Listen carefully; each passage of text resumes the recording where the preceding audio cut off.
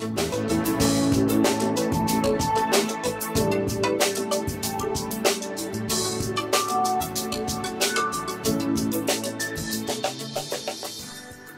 to the accessibility presentation. This presentation is part of the American Council of the Teaching of Foreign Languages, ACTFL, and the National Foreign Language Resource Center, NFLRC, and correspond to the watch section of this lesson. My name is Beatriz Potter. I am a faculty member in the Modern and Classical Languages Department at Valdosta State University, VSU. Accessibility. In this presentation, I will discuss general accessibility principles and requirements for creating accessible web and course content for online and hybrid courses. To expand the concepts and information, please go to the Dig Deeper section of this lesson. The content is targeted to online educators who are not familiar with online accessibility or who would like to refresh their knowledge. The image in this slide has the 12 symbols to promote and advertise accessibility for people with disabilities in general and not just online. Learning outcomes. At the end of this presentation, you should be able to identify challenges learners with disabilities have in online courses and be more aware of the importance of providing accessible material. You will also be able to identify web and information communication technologies, ICT, accessible issues, and enhance course content by implementing basic solutions to your online content and web. Agenda. I started with the learning outcomes for this presentation. The agenda will be followed by accessibility matters and an introduction to the existing law, standards, and guidelines for accessibility compliance. And as we briefly learn about Section 508 standards, web content accessibility guidelines, the acronym is WCAG, and it is pronounced with CAG 2.0. And the World Wide Web Consortium, W3C's Web Accessibility Perspectives. Then I will share some benefits of accessibility for online courses and conclude with a summary and a list of resources and references. So, why accessibility matters? An introduction. Well, here I have a checkpoint. First, let's think for a moment about the internet, the web, online content, and electronic resources and how you access them. Okay, now, before you continue with the presentation, let me ask if you had an opportunity to watch the 2 videos that I recommended before beginning the presentation.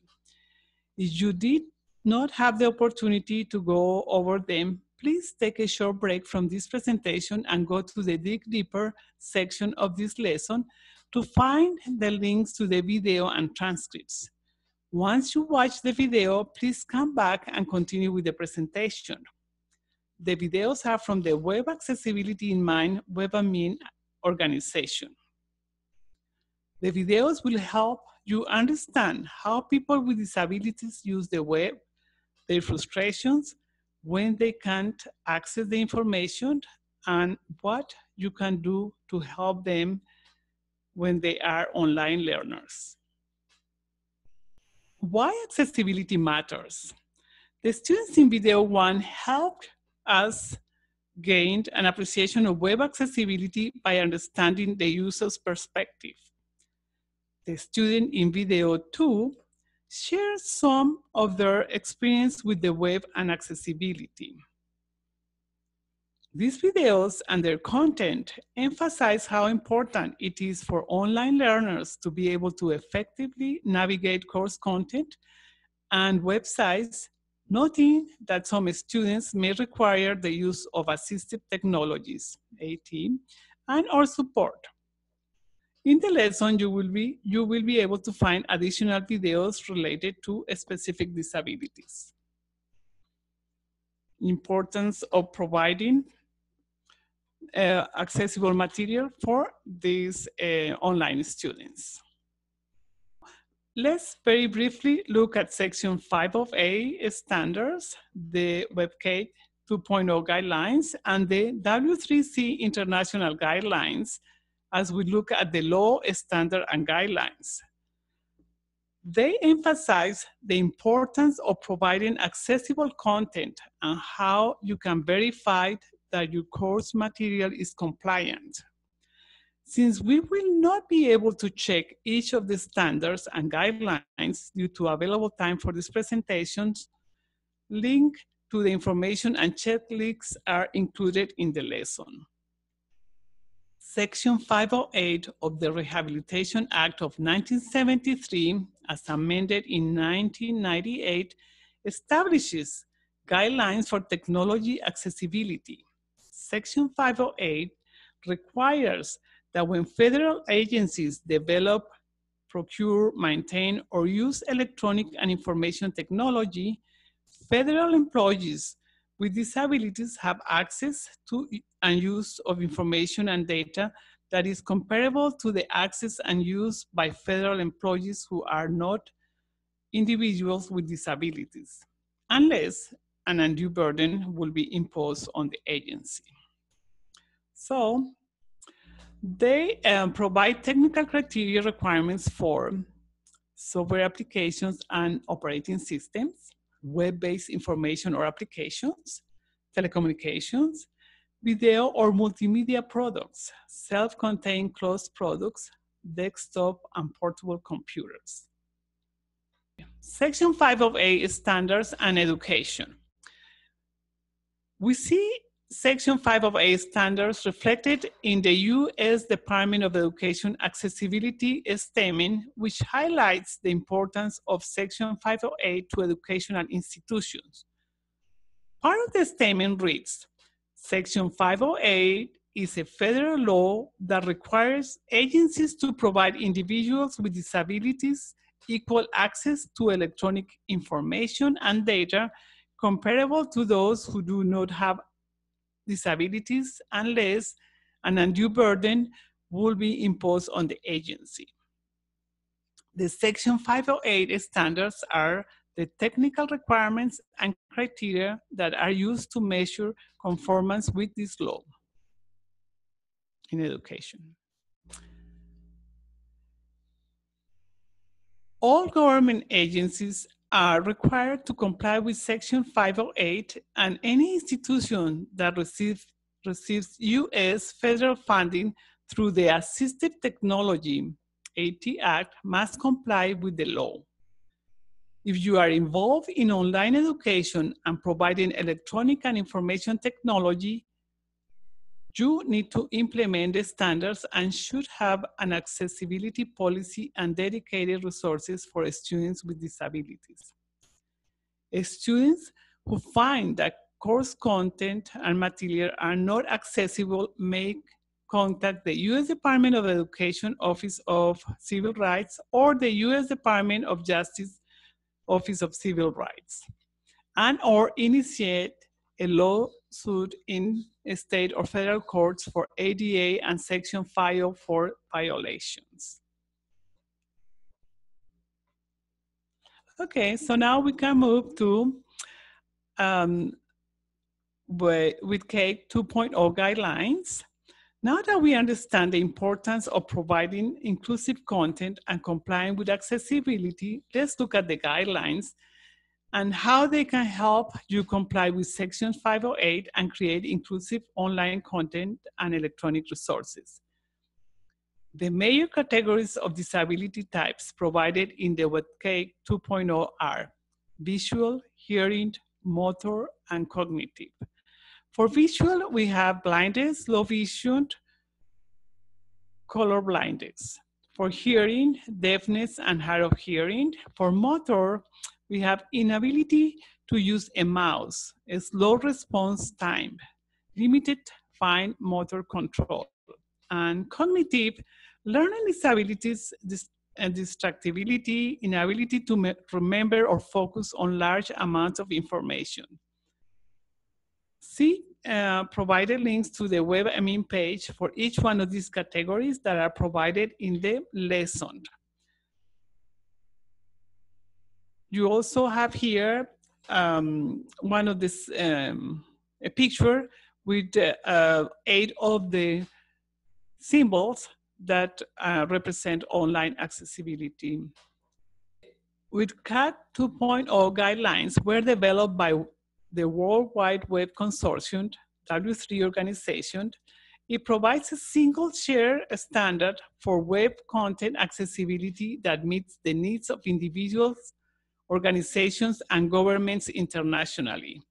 The guidelines provide recommendations for creating web content with enhanced accessibility for the disability categories I listed in the previous slides to aid individuals with blindness and low vision, deafness and hearing loss, limited movement, learning disabilities, cognitive limitation, speech disabilities, photosensitivity, and any combination of these. WebAIMing has extracted the guidelines and provided a great checklist with the WebCat 2.0. They can be used when creating and checking for accessibility. Please take time to look the WebCat 2.0 checklist in detail. It has 12 guidelines, and each guideline has 3 levels of conformance: A, double A, and triple A, with A the lowest and triple A the highest. For each guidelines, there is success criteria and a list of tests and information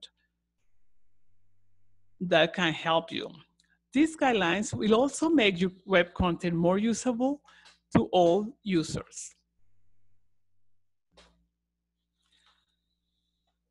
The guidelines have principles. They have 4 principles, and the guidelines focus heavily on the principles of accessibility rather than techniques, and encourage web content developers to think through the process conceptually.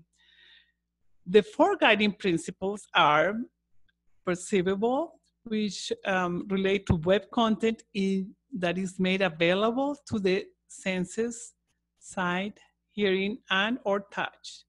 Operable, which relates to interface forms, controls, and navigation that are easy to operate. Understandable, which has content and interface that is easy to understand. And is robust, content can be used reliably by a wide variety of users, agents, including assistive technologies. POUR is an acronym used to describe these principles. POUR is easy to remember and remind us to keep individuals in mind. Web3C Web Accessibility Perspectives videos. Now let's look at the World Wide Web Consortium, W3C, which has many accessibility resources available. The W3C states that web accessibility is essential for people with disabilities and useful for all. I have included a list of videos and resources in the lesson, and depending on the subject you teach and the content you make available to your learners, you can select the appropriate resources to find out more about their impact and what you can do to provide accessible content. I also recommend you have a copy of the guidelines checklist with you so you can go through your material and verify compliance. The resources that I have included relate to keyboard compatibility, colors with good contrast, clear layout and design, text-to-speech, large links, buttons, and controls. Also, video captioning, text and how to customize it, voice recognition, understandable content, notifications, and feedback.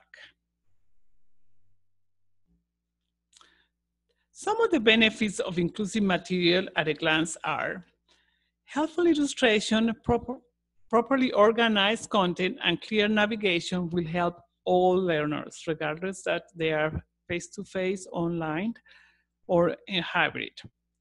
Captions and transcripts necessary for deaf and hard of hearing users can be useful to others, inclusive viewing a video without audio, which may happen due to technical issues. I have to say here that captioning and transcripts have helped me many times when I can't understand well due to accents or clarity of the audio. Can you think about how some of these features have helped you?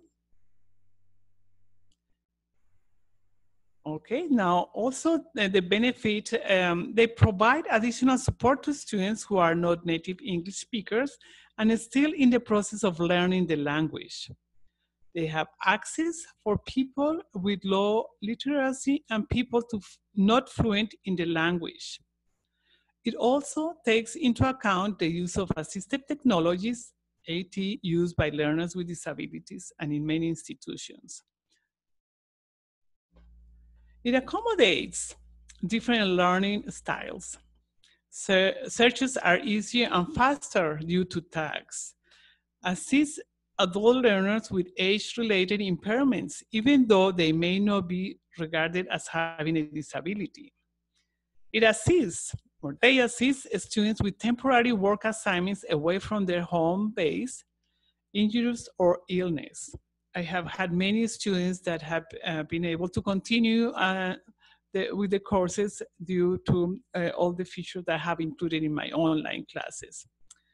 Also, some other benefits are access for mobile device users. And finally, accessibility is essential for social equity and opportunities as it provides access to all. Now, some recommendations.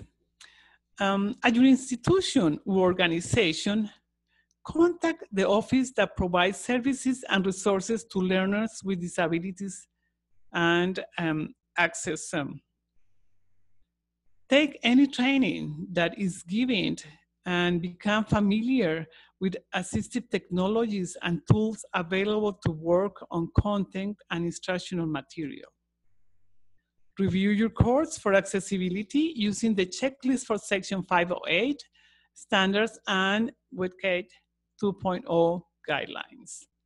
Find out accessibility compliance of any application you use, including your institution's learning management system. Add an accessibility statement in your syllabus. This is very important. Your institution may provide one. If not, work on this.